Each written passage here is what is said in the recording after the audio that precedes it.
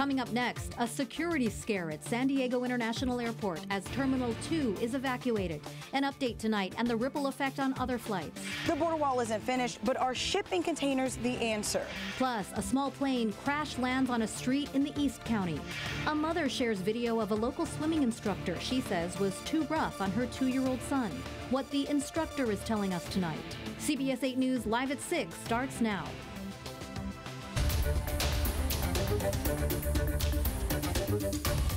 We begin tonight with breaking news out of Central California. Good evening, I'm Marcella Lee. I'm Jesse Pagan in for Carlo Cicchetto. Officials say at least 2 people are dead after 2 small planes crashed into each other while trying to land at the Watsonville Municipal Airport.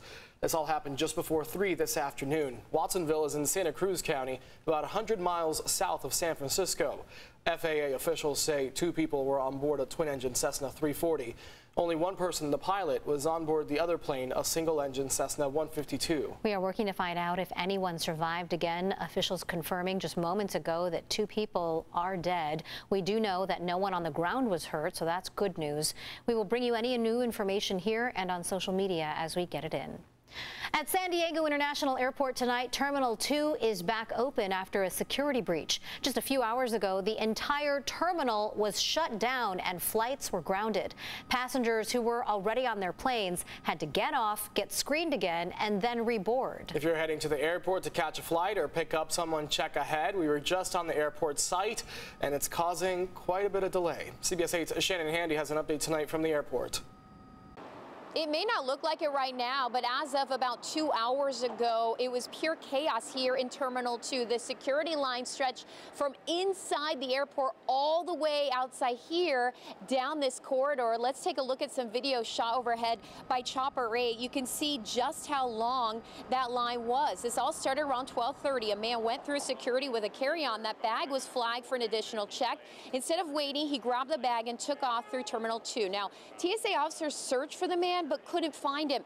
That's when they decided to evacuate Terminal 2. They also halted flights, and then after going outside, had everyone come back inside to get rescreened. That included people on planes. They literally had people who were already on planes get off and go through the screening process again. Here's what a couple passengers had to say about the situation. We just didn't even know what was going on. We were hoping we'd be able to get out because the plane was about half full when they asked us to deplane, and so it wasn't what I was expecting. But you know, I guess you have to do what's safe for everyone. So they literally cleared the whole airport. My flight got canceled, and then there was a later flight. So I'm like, okay, let me take the later flight. And now I'm thinking, because I'm going to go visit some family, it's not an urgent trip for me, like, I might just go home. Like, I don't want to deal with this. And in their latest update, TSA said that this breach impacted between 5,000 and 7,000 passengers. That's how many additional people they say had to be rescreened as part of this.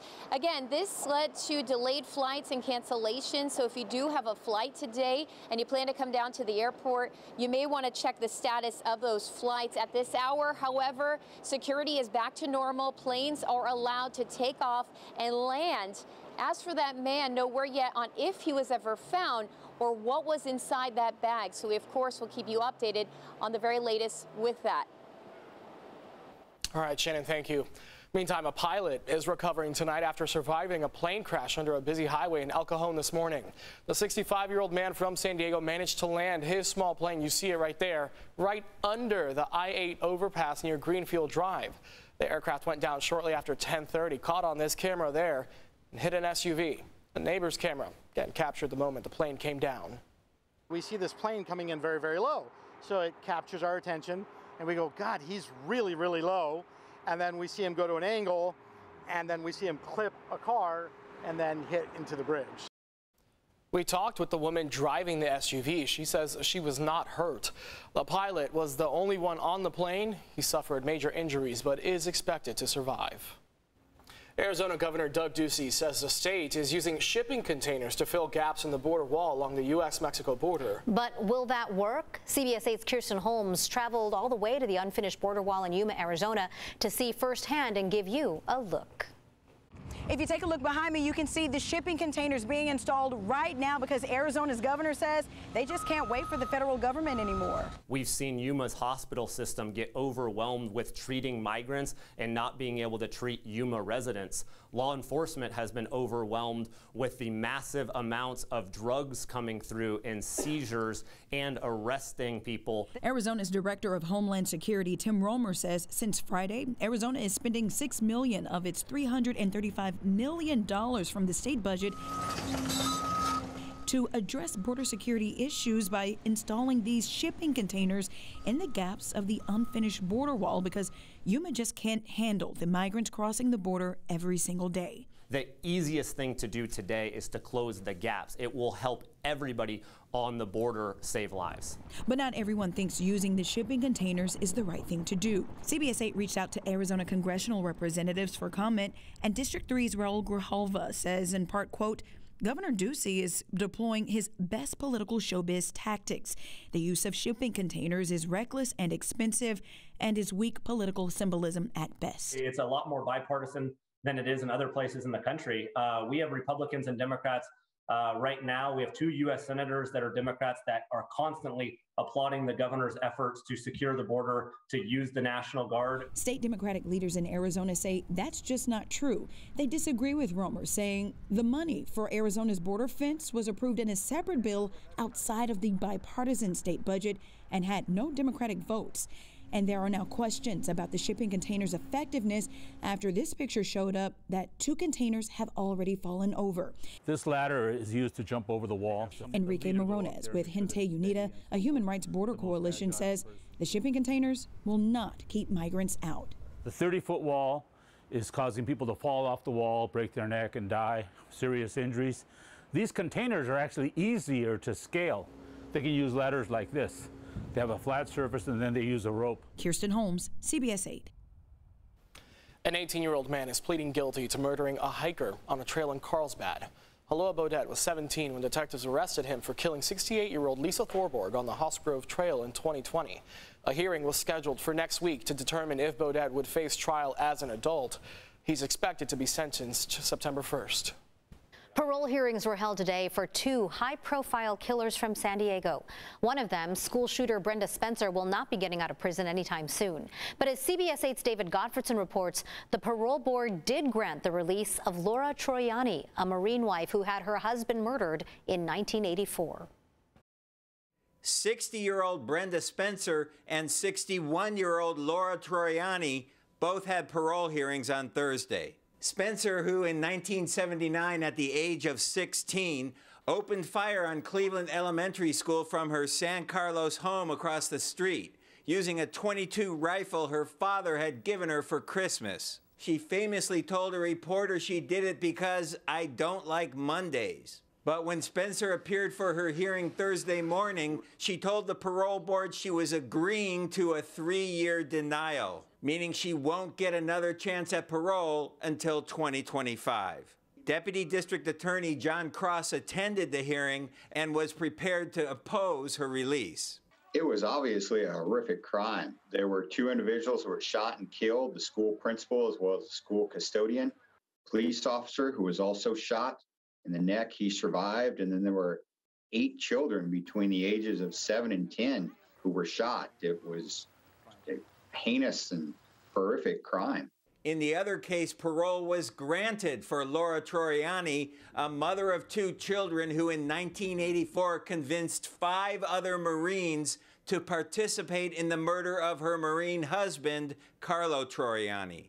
Laura was having an affair with at least one of the other Marines. She lured her husband to a remote area in Oceanside, telling him she was having car trouble. He was ambushed, shot twice, run over with a car, and died at the scene. The motive? Life insurance money. Troiani has spent 38 years in prison. She told the parole board she was sorry for her actions, that she was the victim of domestic violence, and that thanks to therapy, she is a changed woman. Quote, I am working to be the best me I can possibly be. I love myself today, and I am able to see others that there is light in them. I am able to see that they are human and they too matter. This is something I didn't have prior to having Carlo killed. We believe she is still a danger, that she should not have been granted. She says that she's culpable, but then she turns around and minimizes what she did and deflects the blame. So that is quite troubling. Now, Troiani has recently been diagnosed with colon cancer, according to her attorney. The full parole board and the governor still need to approve her release, and that could take 5 months. Wow, quite an update. Thanks, David. Now, did any of the victims' family members attend the parole board hearing?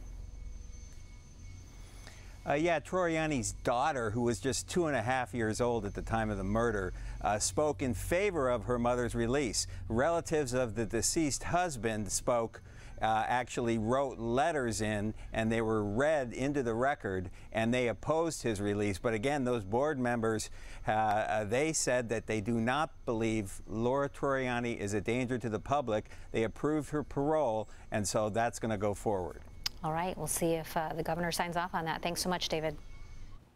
The Padres are back in town after a rough week, facing questions about superstar Fernando Tatis Jr.'s suspension. Our Marcus Greaves was actually in the Padres locker room earlier today trying to get answers, talking to players. Marcus? Yeah, it was an interesting one. The Friars are back at Petco Park facing off against the MLB's worst team in the Washington Nationals, but this is also the first time back home since the suspension of their superstar Fernando Tatis Jr. Tatis was expected to talk with the organization and his teammates today. Later, it was reported that he wasn't actually going to be at the ballpark to address them. There was also speculation Tatis was meeting with general manager A.J. Preller, but not at the ballpark. I did ask the Padres PR team if Tatis had met with Preller. They told me that they didn't know, but they figured they were scheduled to talk sometime soon. I did have to go down to the locker room and talk with some of the players in regards to this entire situation. It was very tough. It was very tough, but you know, I'm there, you know, by his side. You know, I'm talking to him every day. You know, he's feeling very bad, and you know, everyone is, you know, talking bad.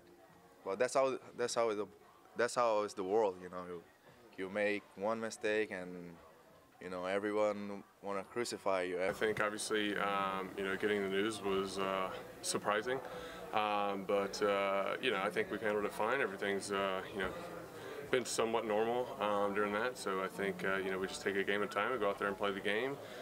We've played without him all year, so nothing really changes with that. Yeah, we've moved on.